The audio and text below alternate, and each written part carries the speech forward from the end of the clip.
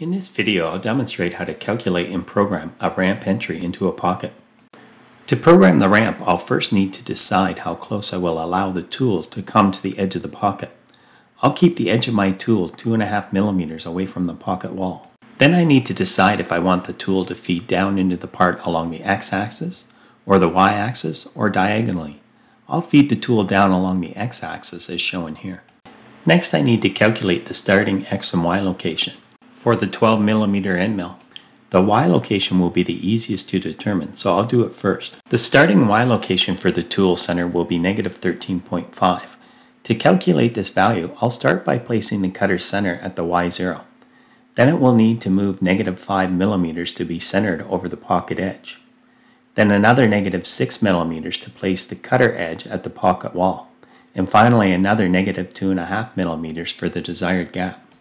To calculate the cutter center at the start of the ramp for the x-coordinate, I'll need to use the Pythagorean theorem.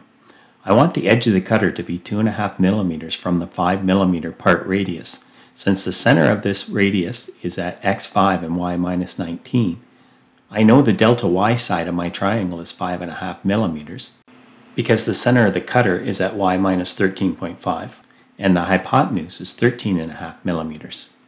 This means the delta x side of my triangle is 12.3 millimeters and the cutter center at the start of the ramp will be 17.33 millimeters. Since the pocket is symmetrical about the center, the x-coordinate at the end of the ramp will be 32.67 and the y will be unchanged.